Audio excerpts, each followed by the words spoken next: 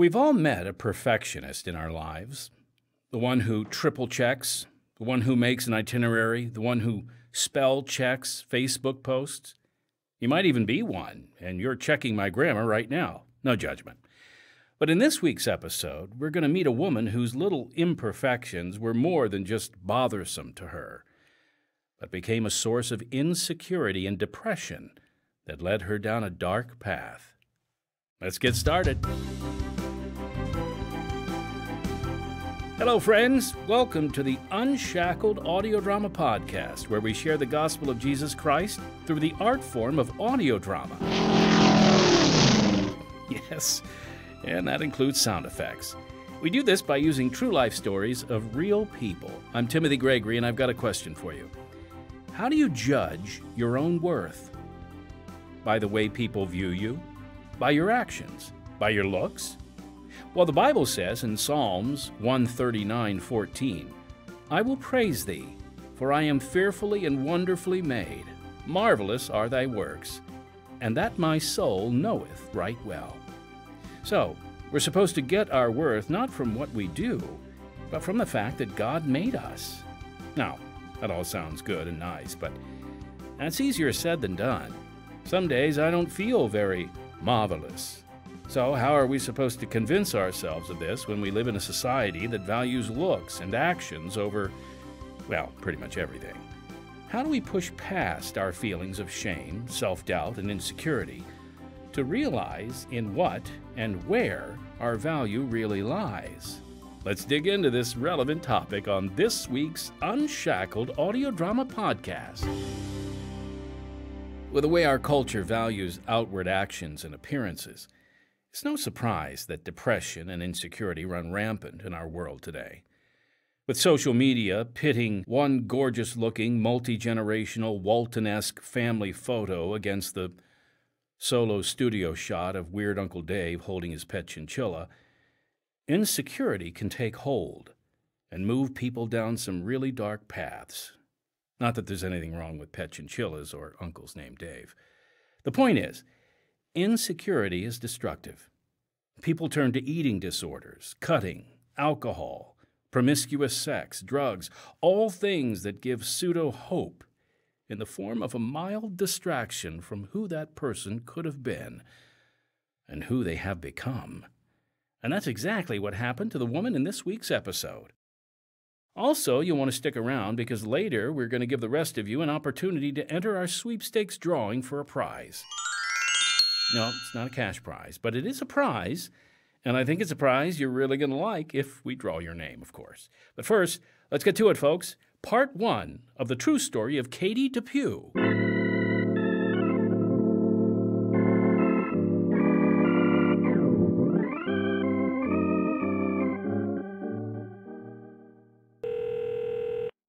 Hello? Rosa, I need help. Katie? I'm as much out of money as I am luck. What's going on? Where do I start? The cigarette I'm smoking? I picked through a public ashtray to find a butt long enough to light. And I just found out I'm pregnant. What?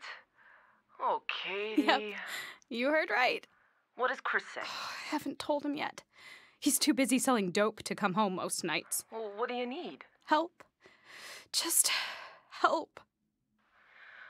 I don't know what to do. Oh, Katie. I know.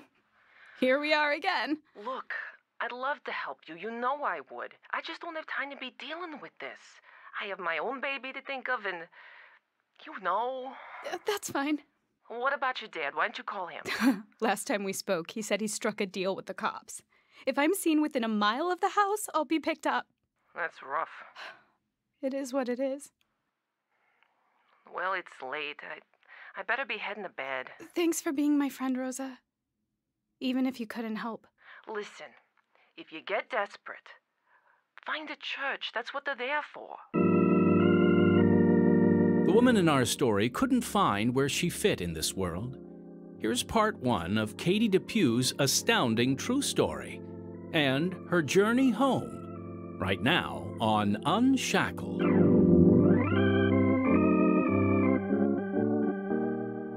Rosa was my best friend, And seeing my list of friends growing ever shorter, I was lucky to have her.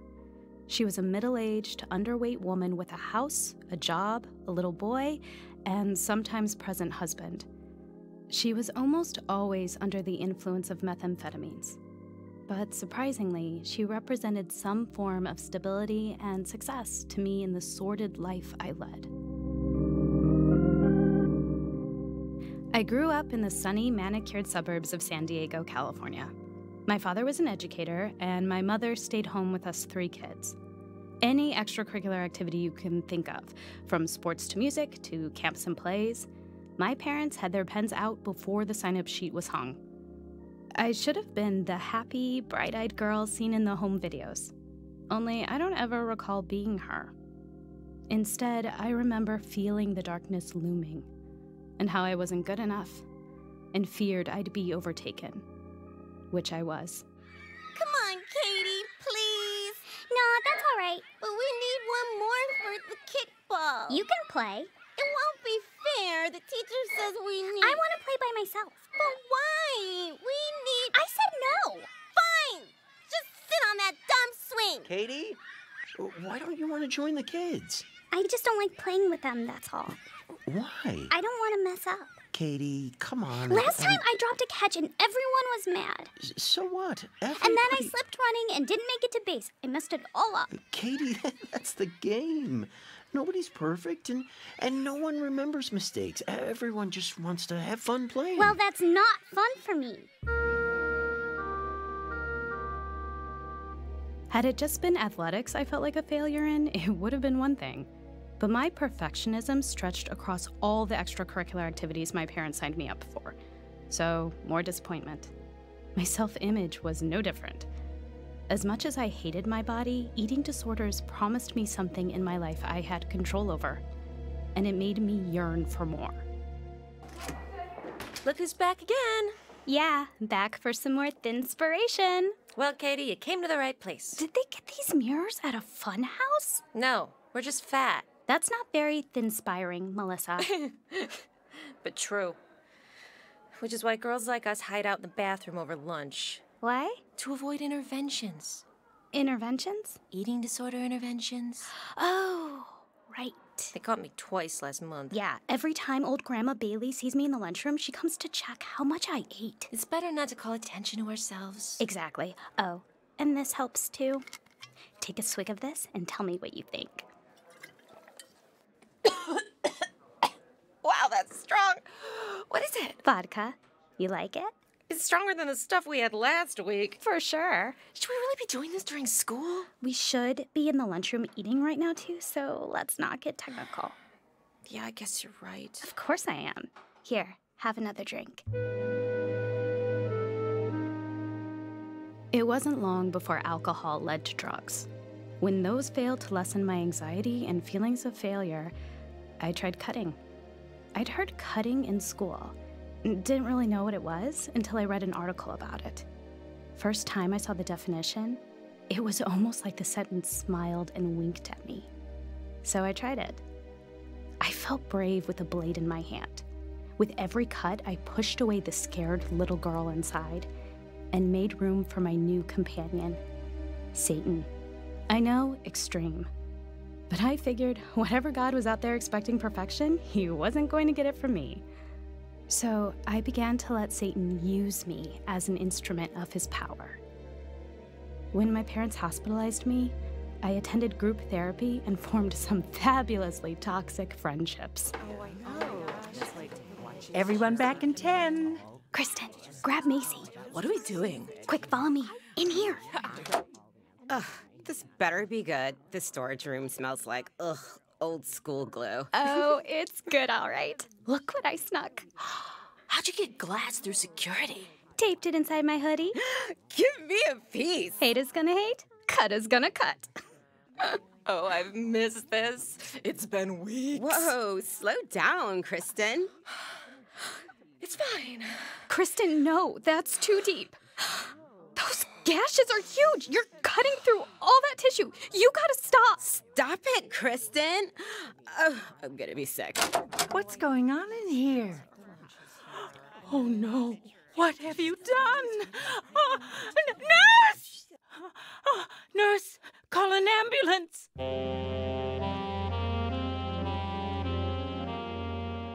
What was once a peaceful facility promoting health and healing now resembled a crime scene or a blood-spattered butcher shop. With blood gushing and wounds gaping, Kristen was hauled away. We never heard what happened to her.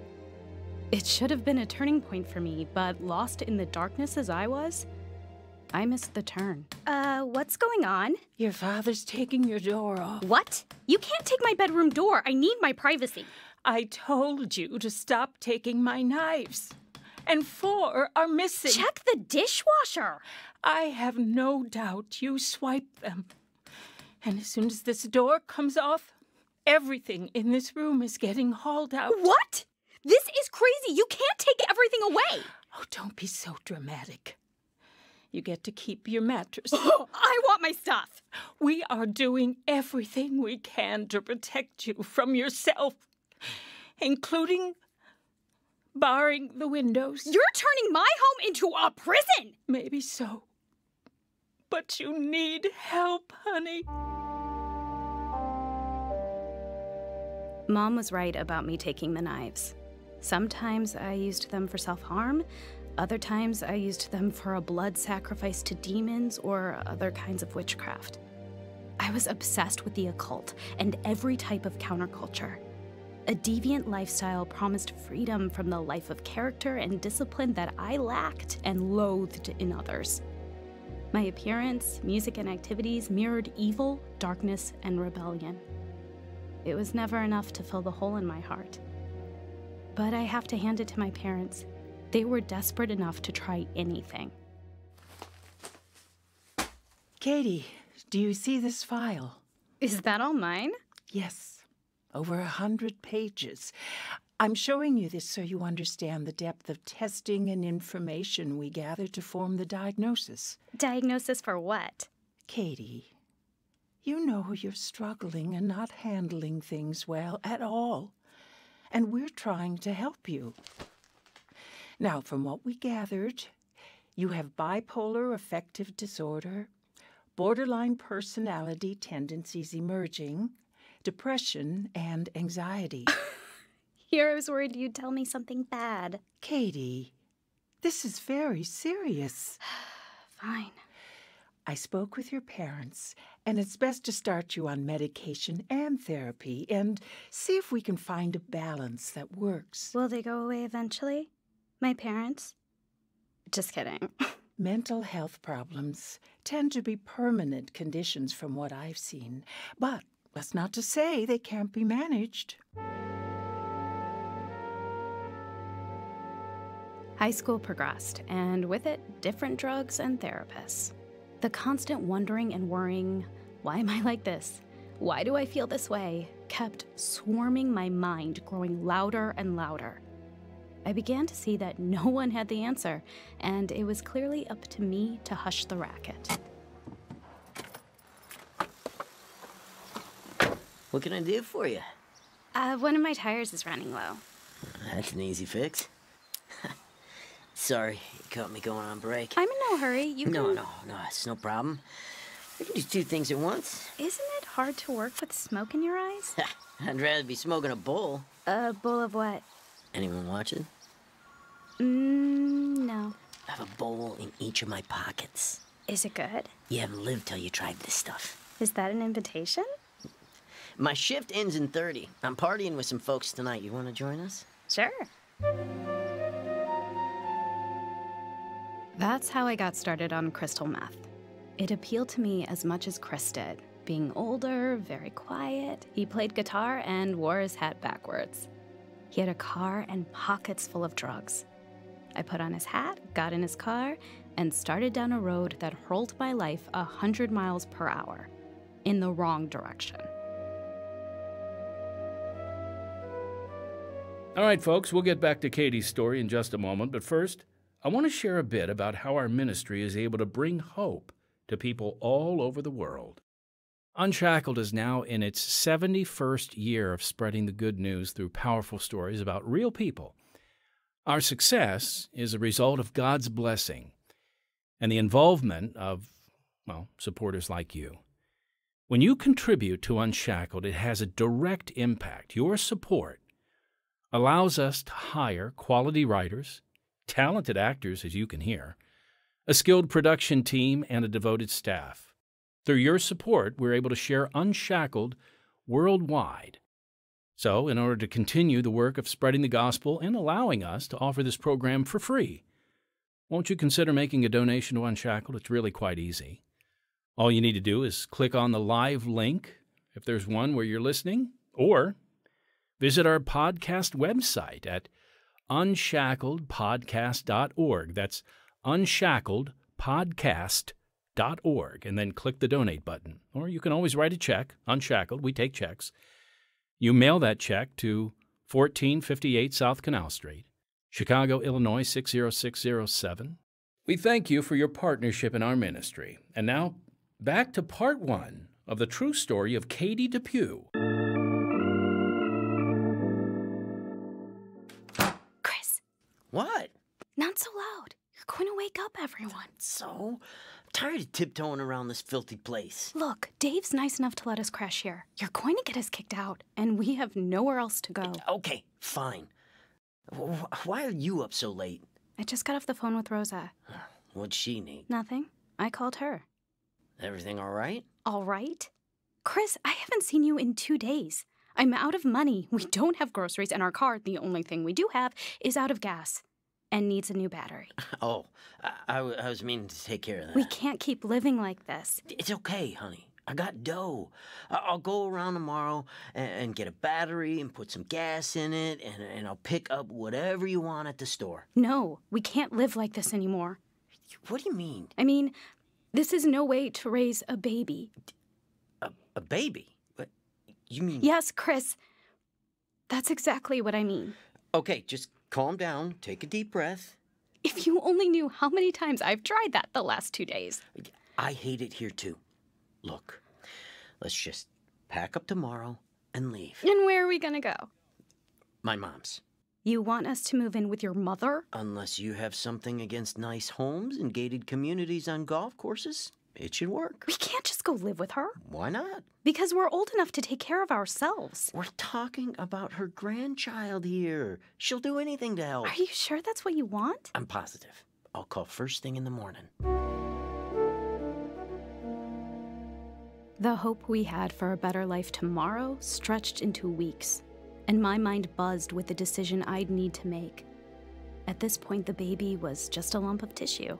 That's what textbooks had always said, at least. I considered all the substances I'd put into my body since becoming pregnant and how risks for birth defects were very high. I was too young, had no money or job or stability. The father was not the kind of person I wanted in my life. It was scary thinking how I'd cope mentally or emotionally with parenthood, and the clinic was free and confidential, and no one would ever know. Planned Parentage, may I help you? Yes, I was in your clinic today, and I'm wondering about this medicine they gave me to take to end the pregnancy. Okay. Can you tell me what's the actual cause of death? The medication will cause the placenta to separate from the uterus, which will end the oxygen flow to the brain of the fetus. How long until it, A few minutes, give or take. Will it suffer? Listen, I gotta get that. Bottom line is, it's a few minutes, and then it's over, and then you can get on with your life. What they didn't tell me was that I would feel like I swallowed poison. A gruesome force wrenched my organs, working death inside my body as it killed my baby. I was alone and in excruciating pain, while Chris had kicked back in the living room recliner watching pornography. I thought life couldn't get any lower, and then... Hope you don't mind long bus rides. It's better than hitching halfway across the country. Definitely drier with this weather. You didn't say how you came up with ticket money. Promised enough glad tidings to my friends until they were interested in footing our fare.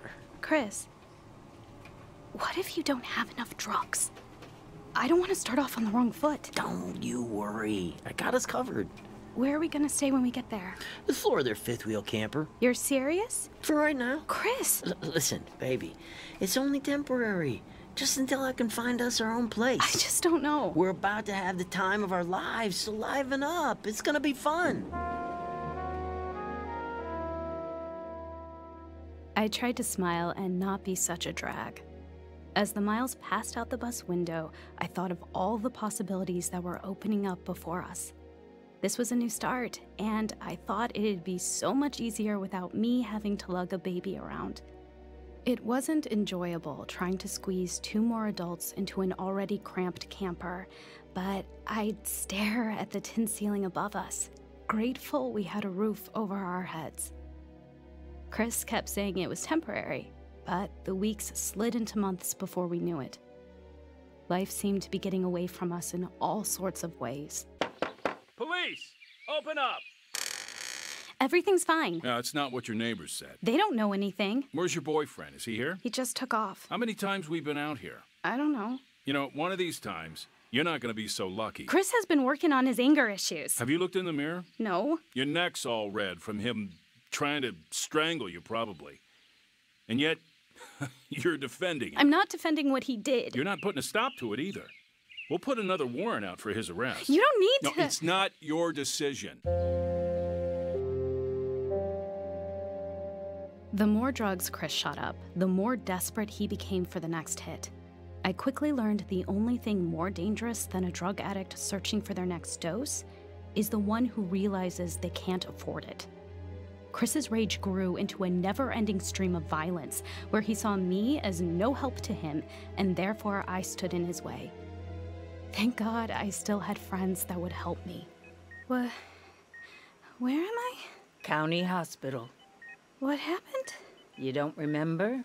No. What's this? Restraints. Why? Keep you safe. What happened? Well, reports are that you took a bottle of pills and tried to hang yourself. Your friends found you and brought you in, but not before you shattered a mirror and used the broken glass to threaten them. Somehow they got you here to the hospital where you tried to escape, half naked. Oh, dear. But you're safe now. I don't want to be here.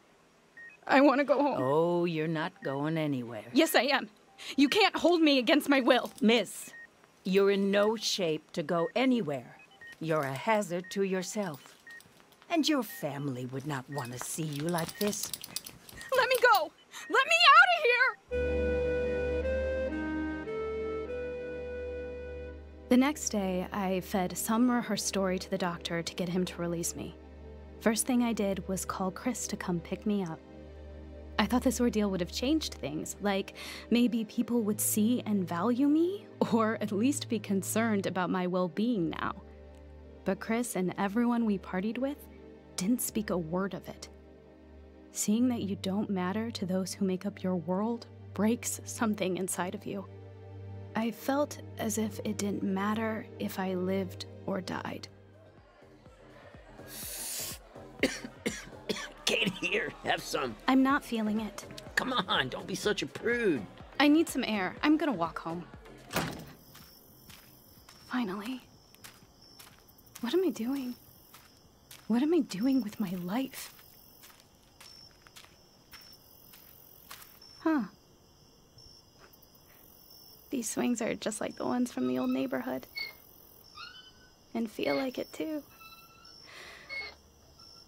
God, if you're really there, help. Help me. I need help. Please, God. That was the night my life changed. Sitting on that dirty yellow swing, dragging my feet slowly across the ground, lost in the darkness engulfing me, I looked up at the moonlit sky and felt it. A glimmer of hope. Somehow I just knew God was out there and wasn't seeking vengeance on me. For the first time, I believed that He cared. And He didn't want me hurting and desperate for some insufficient love, because His love was enough and available to me. If only I could take it. So let's face it, we often turn to insufficient love, whether that be from little things like people-pleasing to big things that take control of our lives like drugs or alcohol addiction. Yet in a world where there is darkness and depression, we have one that provides sufficient love, abundant love. He fills that empty space that Katie mentioned. When we view our identity through a biblical lens, we can see ourselves like Jesus sees us. And it's as simple as daily reminding ourselves who we are in Christ by reading His Word and ignoring the voice of the world that tells us we aren't handsome, talented, or good enough. You've heard it so many times, but the verse still rings beautifully true. For man looketh on the outward appearance, but the Lord looketh on the heart. 1 Samuel 16:7. Now, if you've been listening to our Unshackled audio drama podcast, you know we've been answering questions from listeners. And this is one of our favorite things to do. We love giving you a sneak peek into what we do here and giving you a tour of our workspace. We do have a question today from Randall in Tupelo, Mississippi, and his question is there any way to access past stories? Well, thank you, Randall, for reaching out, and thank you for partnering with us in our ministry. To answer your question, yes, you can access many of our old episodes for free on our website, unshackled.org. Just click the Listen tab at the top. You can find even more older episodes on our free Unshackled app as well.